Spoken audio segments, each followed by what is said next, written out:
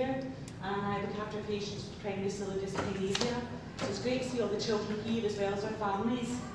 So for a while now, we've been trying to pull together a bid to National Services to get ourselves formally designated as a diagnostic centre for PCD in Scotland. So I'm just going to talk you through what we've done so far, why we're trying to do it and where we're at, so really just to update everyone. So this all started back in summer of 2018, and I've talked about this before, and as we took advice from the support group and for families, and initially we thought, well, we're doing biopsies for children, but we weren't doing any for adults, and then it was recognised that really the adults needed the opportunity to have their biopsies done as well.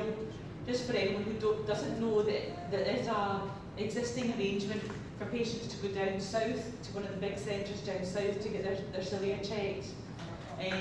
But it was very much thought that a lot of people weren't actually taking that. They didn't want to go all the way down to either Southampton or to Brompton to get their cilia checked. So people then weren't getting the opportunities. So we're trying to try and build this forward so we could have this in Glasgow. So the bid has actually changed and evolved quite a lot over time. So there was a lot of paperwork to fill in, and myself and my colleagues from pathology and the specialist nurses, we all helped to fill in all this paperwork for National Services. And we had completed stage 1, then we had to do stage 2, and we submitted stage 2, and then unfortunately National Services decided to have a redraft of all their paperwork. So it was completely different what we had to fill in. Also what we had to do was then ask for it to be signed off at board level before we could actually then put it forward to National Services. So there was quite big changes that happened. But in the meantime, that actually helped us with the bid, because obviously the field of genetics has significantly changed and advanced in the past few years. And I know you heard from Pleasantine this morning about genetics of PCD, and there's been big changes made in the availability of kits to test for the commoner PCD mutations. So I began to have more discussions with our local genetics department here, with Dr. Carol Gardner, and she's kind of now working together. So now genetics is actually part of the bid, as well as having the cellular biopsy done and all the other aspects of it. So it went into the summer of this year, and I'm still waiting to hear back from management. Apparently it's due to be tabled soon, but that's kind of where we are. I just thought I'd let you know sort of what was in the bid. So I tried to emphasise that it's important for people to get the right diagnosis. You know, you've heard before that some of the symptoms of PCD are so common. There are lots of nasal symptoms, there are lots of coughing. Loads of children have these things. But you want to be able to say that if you've got these issues, that you have access to the right person and the right diagnosis. Because you want to be sure that your child, or even you as an adult, gets the right treatment and tries to prevent any chronic damage. So we've had an excellent talk from Kath, where I learned actually loads, even though I've heard Kath speaking before, about the importance of physiotherapy to try and help prevent infections. And also, I think it's hard with conditions like PCD and cystic fibrosis, where you're encouraged to need antibiotics to try and prevent infection, whereas nearly every other time the GP is told you don't have to give people antibiotics. So these are things also to think about. But if you have the right diagnosis and you can say then to your general practitioner, look, I have this chronic chest condition, I need to get these antibiotics, or my child needs these antibiotics, then I think it helps. But without that, it'd be difficult. I also said that if you don't get the right diagnosis and you don't get the right treatment, you can end up having to come into hospital recurrently. Obviously, some people still need to come into hospital anyway because their chest disease is bad. But if you can get it early and diagnosed early, the thought is you can try and make this better for people. And there is guidelines available. In fact, loads of guidelines for how to manage PCD. So other things we've sort of brought into the bid were that we'll be aware that you can also check what's called your nasal nitric oxide levels. So that's not freely available in all centres, but we've now built that into the bid as well as part of it. So that's a kind of screening test for PCD. So it's not always, it's not an absolute, so some people with PCD have a normal nasal nitric, but in general it's a low level. Your definitive diagnosis comes with your cellular biopsy, with the kind of high-speed light microscopy, but I'm sure you've seen all the videos of all the cilia business, or else there's when they're not working very well. And then obviously the lab spend a significant percentage of time, people like me have spent long periods of time with doing electron microscopy and getting pictures of the cilia and trying to see, okay, what parts are missing.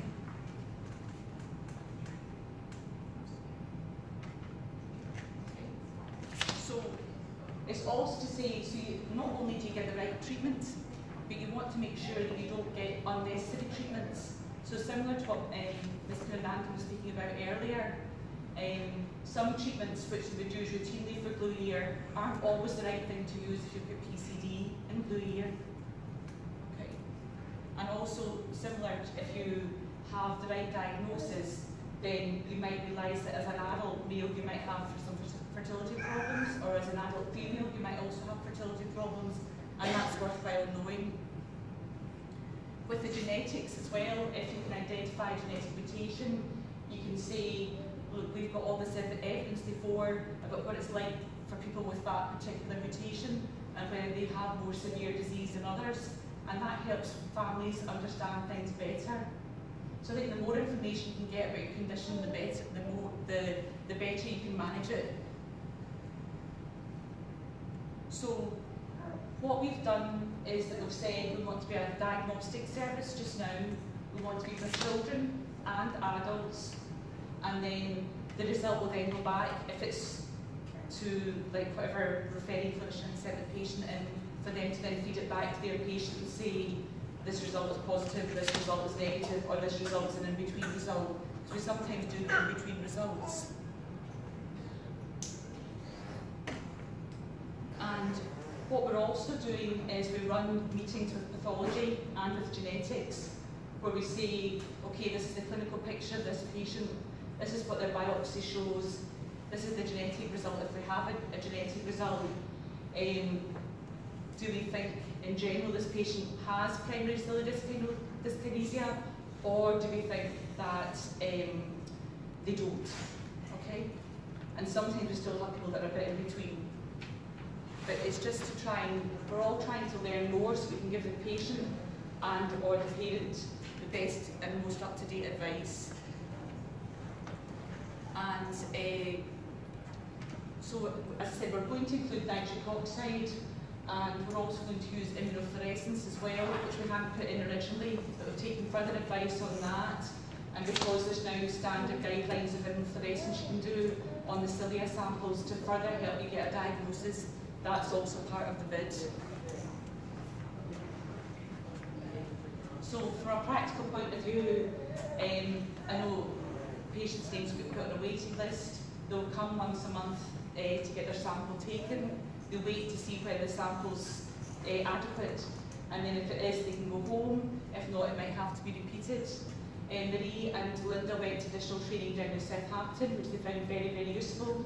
So now they're finding it's a much better chance of getting a good cilia biopsy the first time, because the children don't enjoy getting their cilia biopsy done. I don't know what the adults think about it, but in general, a lot of the children don't really enjoy it. So if you can get it right the first time, then I think that's better. So it takes time for the samples to get analysed, but in general, the lab is actually working on them quite fast now. So before it sometimes would take a couple of months for the result to come back from pathology, but now it's coming back more within sort of 3 to 4 weeks. So as I said before, the genetics for PCD is developing, and there's more and more information coming back. So what we've done is previously we had to send the blood down to Great Ormond Street, to the lab down there, for them to analyse, but now our lab here is able to analyse for the common PCD mutations, and that should make it faster. It still takes time, but it should make it faster. And then we can correlate what we see with the genes with what the cellular biopsy looks like. Now we've also realised that there are common panels for the PCD mutations, but there's more to be learned, so that's where we're hoping to link in with Pleasantine Mill and the research side of things to try and get more information, again to try and improve the diagnosis. So we've done 30 biopsies in the past year. So in general, obviously the bigger centres are doing much more, but what this shows you here is where the patients have come from.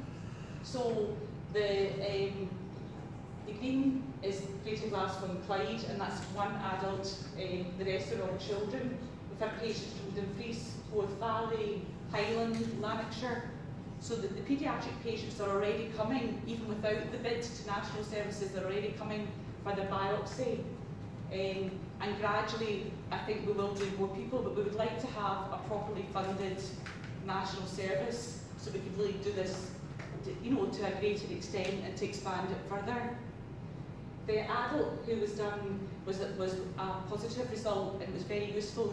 This person said, I really found it really useful this could be done because I wondered for many years what was wrong with me and I didn't have a label and had all these symptoms and I didn't know what was wrong. And now I have this, I can know that in general this is how my life is going to be, though everyone's different, but it really helped this person to finally find out what was wrong. So that's kind of where we are just now. I'm hoping, obviously, that we've put a lot of work into the bid. There's many people have contributed from pathology, genetics. I mean, there's been a lot of people who put a lot of effort in. I'm hoping that our board will say yes, and then I'm hoping then that national services will then say yes, but we're waiting to hear. But I'll keep you guys updated what's happening. But I think it'd be really good and a really good step for patients to have this available here for children and adults for diagnosis, and then we can then work on, once we can get the diagnosis right, then we can work on the management aspects of things a bit more across Scotland. Okay. Any questions just now, or do you want to wait to the question and answer session?